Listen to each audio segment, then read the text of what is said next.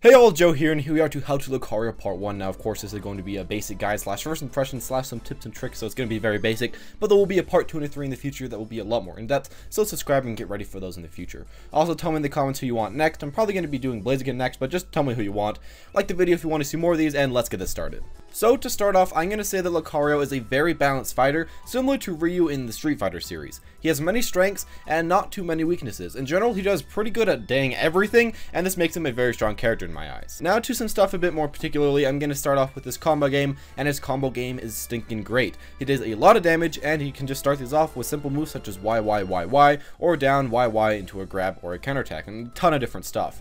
Of course, he has a lot more of these, but these are just some of my favorite ones. The combos all start off very fast, and do about average damage or more, which is really great. Now, the thing after that I want to talk about is that he has some really nice approaching in his kit. Now, first off, his homing attack is your very quick burst that can be used in the field phase, and of course you can cancel that with your shield or with a jump or something to get close up, and that's really nice. As well, his bone rush is really great to get in, and your jumping X is an amazing tool as well because they're just pretty safe. The down Y in dual phase is also amazing as it's a very safe way to space the opponent offensively, and overall you have quite a bit of choice when playing Lucario.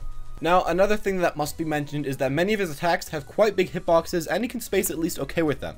Bone Rush is really a good example of this, and of course your down Y is probably one of the best examples of this. It's a very safe move and has a very good hitbox, and of course you're just regular X. These protect you from all-out offensive assaults by the enemies, and it just lets you play pretty offensive while also being pretty safe at the same time, which is really nice from Lucario's point of view.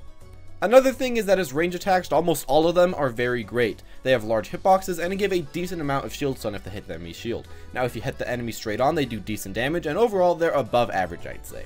Now, a move in particular that I want to talk about is his up A, and I'd say this is probably one of the best anti-airs slash get off me moves in the entire stinking game. It comes out almost instantly, and is a counter type move, so it beats out most other aerials. Someone like Machamp may get an air grab on you, but other than that, you're really going to do fine when using your up A. One of the strongest moves in his kit, in my opinion. Finally, I feel his burst mode may be one of the best burst modes in the entire game. It increases your damage output by a huge margin by giving you moves like your Y, and of course the better Aura Sphere and the insane grab are really nice bonuses as well. This makes you very strong, and probably the worst part about his burst is his burst attack, and everything else is really great.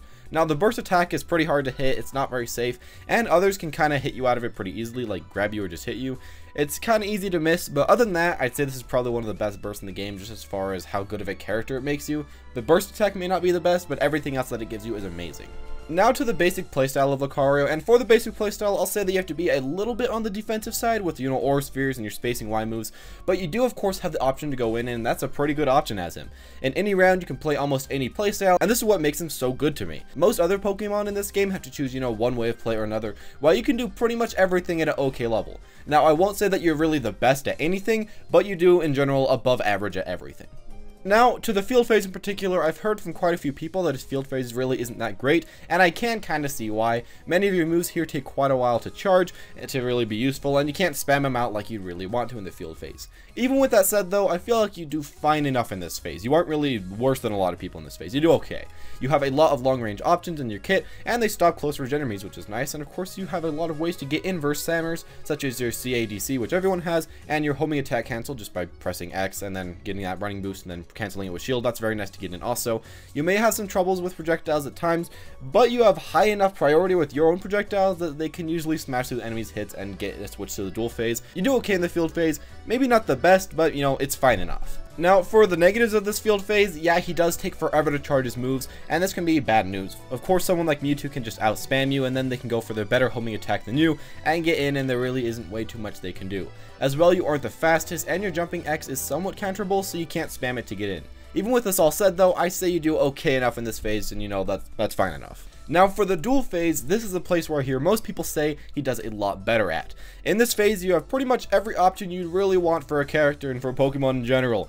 You have far range projectiles that can be spammed or charged, you have ways to get in, you have high damaging combos, safe spacing moves, and a great get off me move, that being your up A, You kind of have everything that you'd want in the dual phase, and with the addition of your Mega, you're almost unstoppable. It's very hard to play versus a good Lucario here, and they can just show off why he's so great at everything. But yeah, of course, there are some negatives in this phase and why he's really not the best here either. I'd say that in general, he beats most foes in most areas of play, but of course not all areas of play. Some people can just get in better, some camp more, and most people are just better at being a one-trick pony than Lucario. Now, this isn't always bad as him, but it can be kind of annoying as you realize you don't really auto-win versus almost any matchup.